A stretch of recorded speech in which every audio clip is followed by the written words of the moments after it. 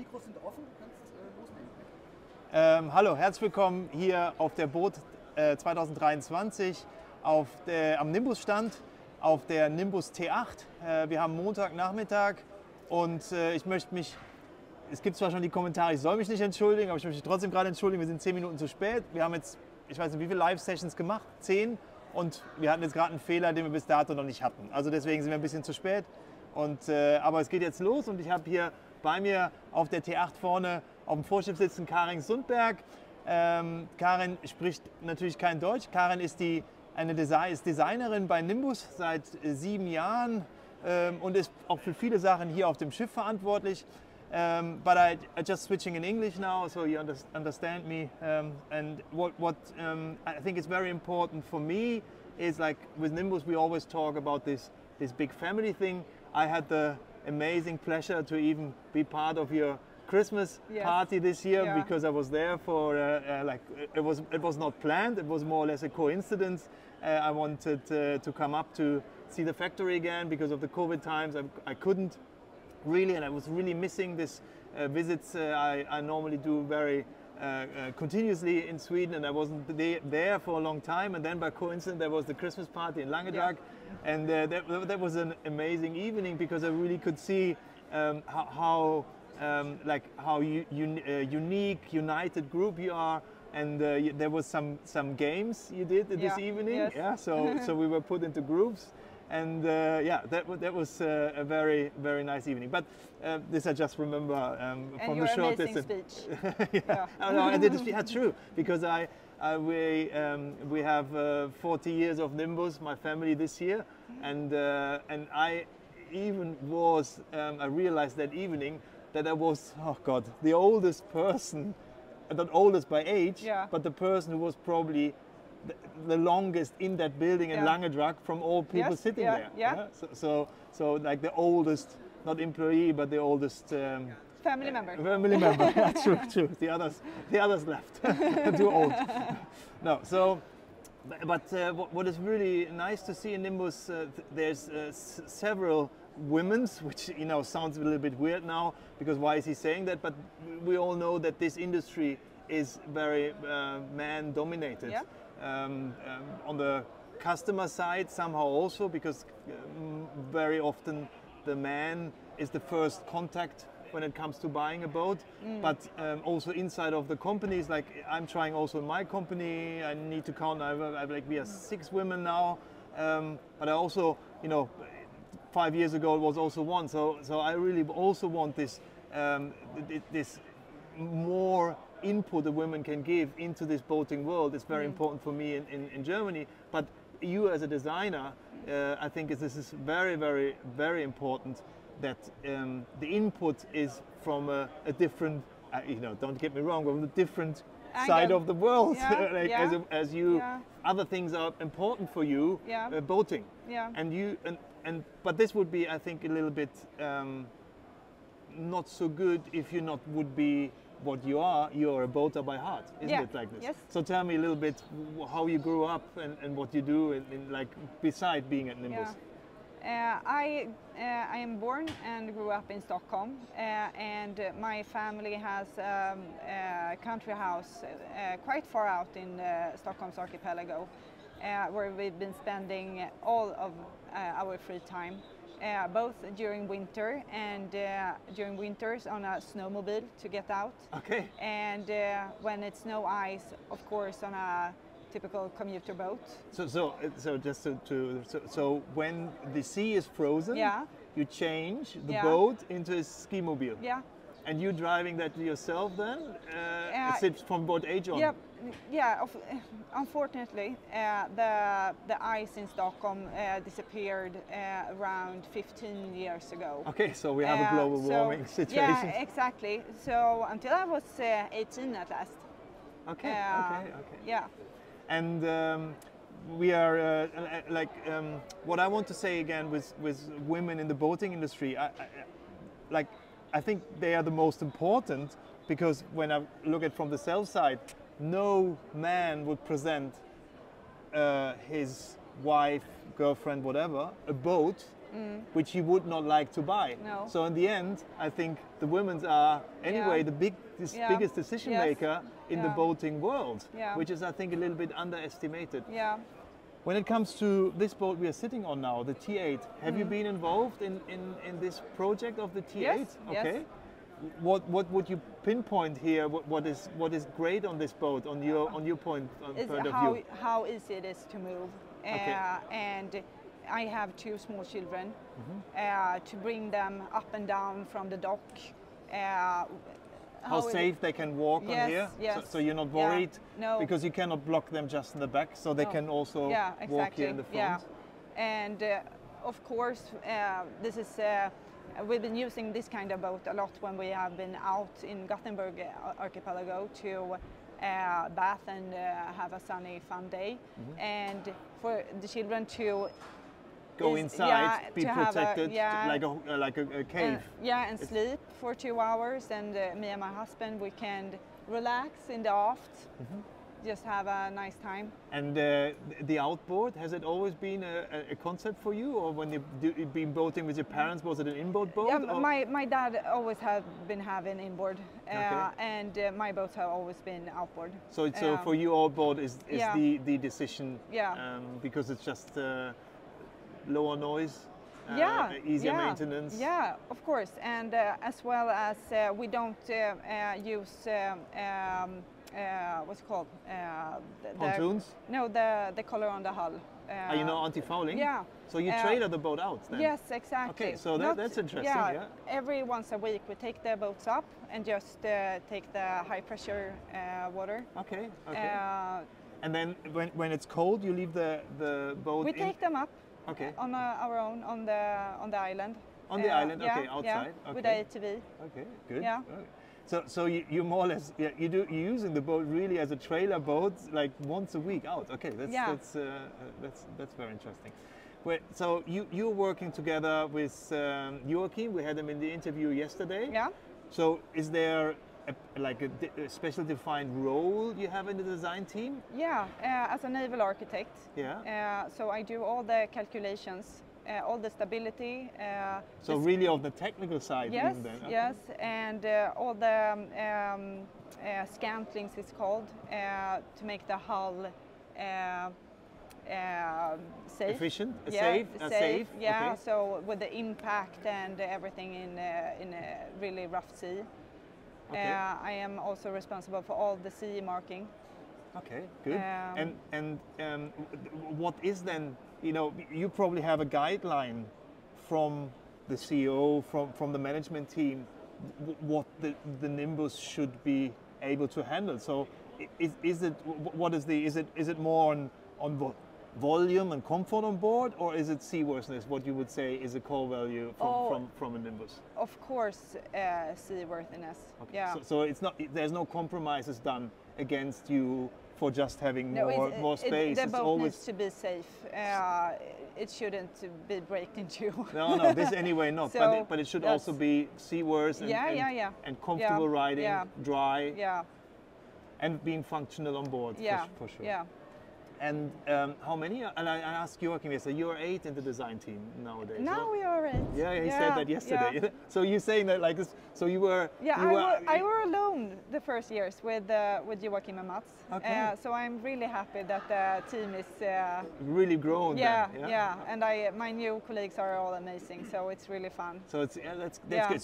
So that's a good feeling when a bigger team, you just get things done. Yeah. So that's really nice. Yeah. And going back a little bit, so Nimbus was so you came... But my first job. Was your first job? So then you were working with Joachim, like to work with him, like you said, just it's great to have 8 people now, but also on the other side with somebody as experienced as Joachim, this has been also for you like probably a hard time a little bit, because you had to do so many things, but also very growing time. Yeah, you got so much as a first job. Amazing. Yes, I am so glad that I had the opportunity. Yeah, because I know Joachim since the first day inside of Nimbus, and I don't know hardly anybody in this branch which is so passionate, still himself boater. Yeah, lives but on an also island. lives on an island, but on the other hand, still has this. You can see it even when you meet him. He's a designer by heart. Yeah.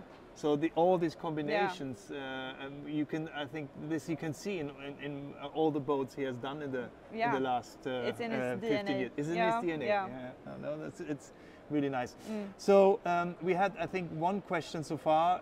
If the T8, Søren told me, if the T8 would be available with diesel outboards.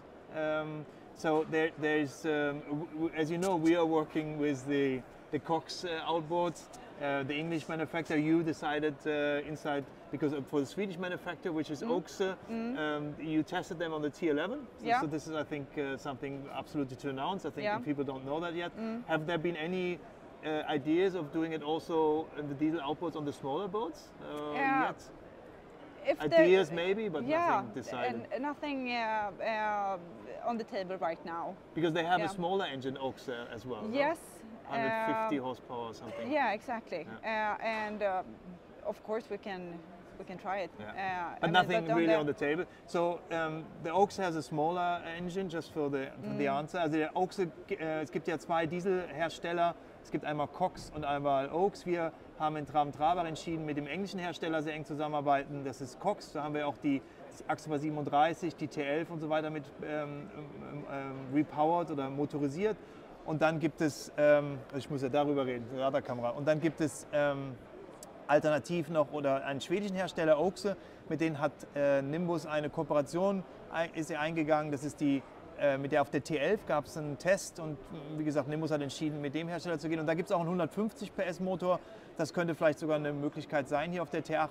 Zu dem Cox selber als 300 PS Motor möchte ich behaupten, dass der einfach zu schwer ist für die T8 oder C8, weil wir von etwa 150 Kilo mehr sprechen wie bei einem Verado V8. Also das müsste evaluiert werden. So to decide if there's a diesel engine, for example the Cox or Oaks 300 would fit on the boat, it would be your job to evaluate if the weight of the engine is to be in the CE regulations first, and second if the transom can hold the extra momentum of the diesel engine. So this is not das ist nicht eine Entscheidung, die wir einfach treffen können und sagen, das ist 300 PS, die schrauben wir jetzt einfach da drauf, sondern das ist eine Entscheidung, die ganz klar erstmal im Designabteilung bei Karen entschieden werden muss, ob so ein Motor da drauf passt. So, but you're not using this kind of boat nowadays, as you a long time, like in the past you had smaller commuters, but now, as you said, you're using the boat all year round. So you're using definitely like a C8 in Stockholm to get out on the archipel, because this one is available with heater and so on, but you're driving below zero. I love to close the door. You love to close the door. So you want to have an enclosed, safe feeling, like in a car. We take every second weekend, we go from Gothenburg to Stockholm with car. Okay. That's 5 hours. Because so that's to meet your family, like your grandparents, so the children meet the grandparents? No, my parents. The grandparents from the children. Yes, exactly, and my siblings. And we go with car for 5 hours. We have we have our boat. It's quite far out on Vinda in Stockholm, and we always arrive really, really late on Fridays, maybe 11. Okay. And then you don't want to go on an open boat, no, which doesn't feel safe. The children are sleeping, and then we just put the children in the boat, put all of the food and I have flowers and everything with me. Put them in the boat, and it's 6 nautical miles from that place how many nautical miles? 6. 6 nautical miles. But you go then for the full dark? Yes. Okay. You have a FLIR camera or something then? No, just chartplotter? No, to be honest, it's always hard with the navigation lights, because when it's completely dark... So you just turn everything off. I do the same. Yes.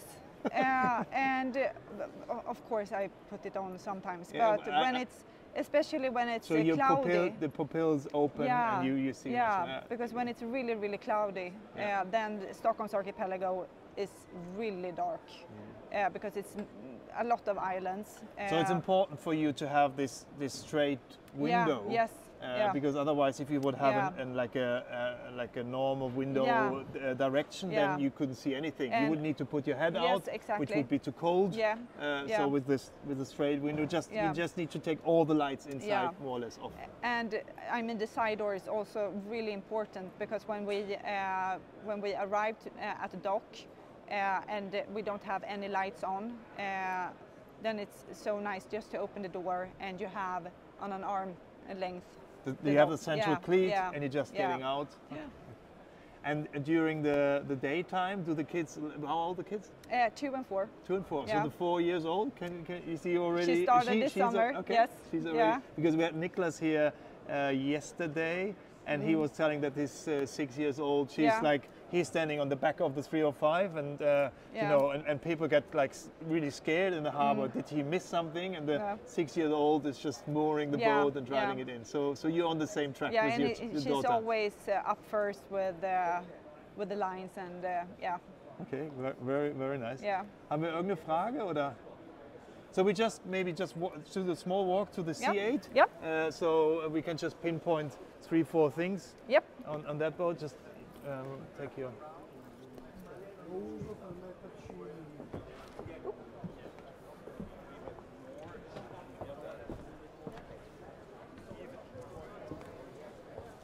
Können wir vielleicht noch mal gerade 2, 3 Sachen hier zu T8 sagen? Wir haben ja das neue Dach, in dem Fall als GFK-Dach mit den Optional Roof Racks.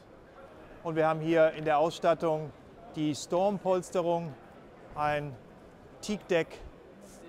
Das Schiff ist noch zu haben für die Saison 2023. Perfektes Trailerboot mit 3,5 Tonnen Anhänger.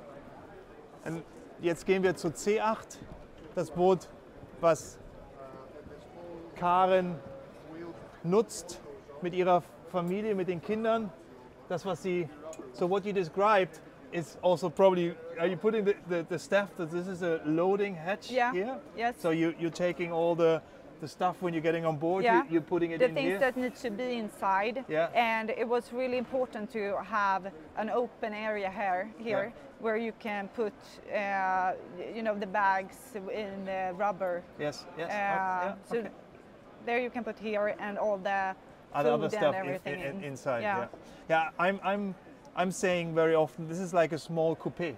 Yeah. So for even customers who had a coupe boat, maybe the wife or the family doesn't want to go boating as they did before. It can be still like a possibility to be more mobile, having your SUV and dragging it, like pulling it somewhere, and still having, when you drive it, you have a full coupe feeling, because there's the wood interior, you have the big doors, so it's really an enclosed, nice boat to be on.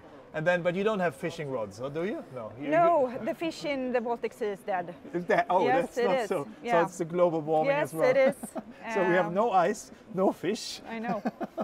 But you have more sun. That's why now. I live on the west coast. But is there then more sun now? Then it's more sun hours. Yeah. It is in than Stockholm. 15 years ago. Yeah, the summers are amazing. Okay. So there's one. I come back brown, but the people in Gothenburg are still pale. No, I'm just kidding, but almost. Good. Yeah. But it's, one feature here in the C8 also is that the aft sofa here is a little bit higher than the driver's seat. Ah, yeah, that's I didn't know that. It's really nice when you sit here, in the back, so that you see. So you can just look a little bit above the drive. Not when you're that tall than you are. Oh. I couldn't. But no, that's definitely. No, good. If there's no questions from these to the T8, wenn dann keine Fragen mehr sind zur T8 oder C8, war es das hier vom Live von den beiden Schiffen von der Boot 2023 hier am Nimbus Stand. Karen, thank you very much for your time, and congratulations for an amazing lifestyle, I have to say. Yeah? Like thank you. Boating at night with children to an island. I think this is ja, nicht, was jeder macht, und ich bin stolz darauf, dass wir so tolle Leute im Nimbus Design Team haben. Vielen Dank. Vielen Dank. We can,